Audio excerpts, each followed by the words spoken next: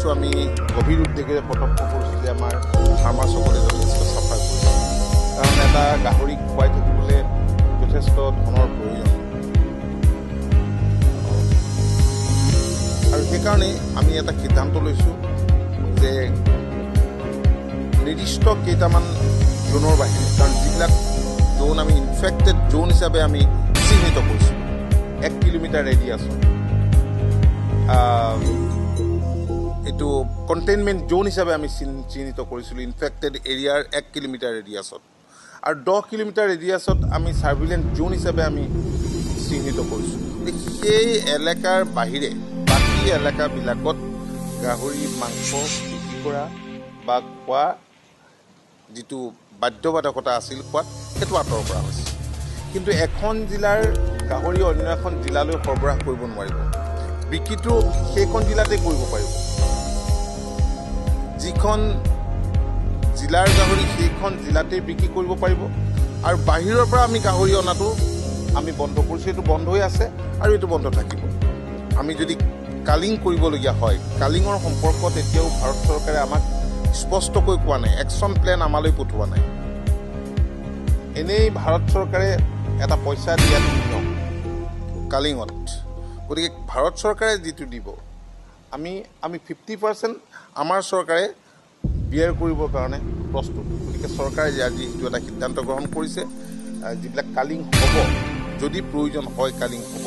আৰু হ'লে 50% ৰাজ্য চৰকাৰে বহন কৰিব গতিকে এইখিনিয়ে কথা এই সম্পৰ্কত আৰু আমি যিবিলাক ঠাই চিহ্নিত কৰিছোঁ সেইখিনিৰ নাম মই কৈ দিছোঁ বিশ্বনাথ চাৰিআলিৰ বৰতামুলী গাঁও ধেমাজি জিলাৰ পিপলগুৰি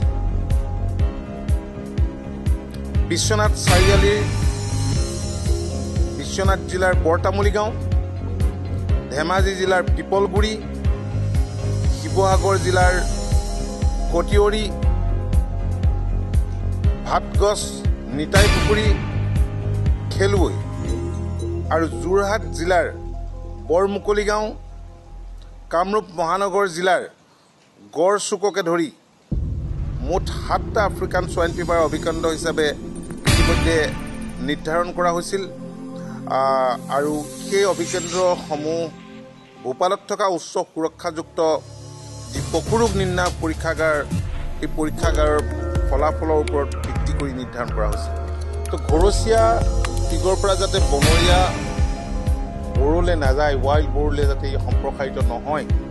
তাৰ বাবে আমি বন বিভাগৰ লগতো কথা বতৰা পাতিছোঁ আৰু বন বিভাগে এই ক্ষেত্ৰত নিজৰ তৰফৰ পৰাও সেই বিভাগৰ তৰফৰ পৰাও ইতিমধ্যে প্ৰয়োজনীয় ব্যৱস্থা ক্ষেত্ৰবোৰ গ্ৰহণ কৰিছে যাতে ঘৰচীয়া গাহৰিৰ লগত বনৰীয়া গাহৰিৰ সংমিশ্ৰণ হ'ব নোৱাৰে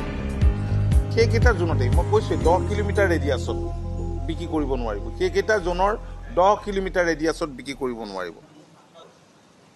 এতিয়া যিটো আমাৰ হিচাপ ওলাইছে এতিয়ালৈকে 50,000 মান হ'বগৈ পাৰে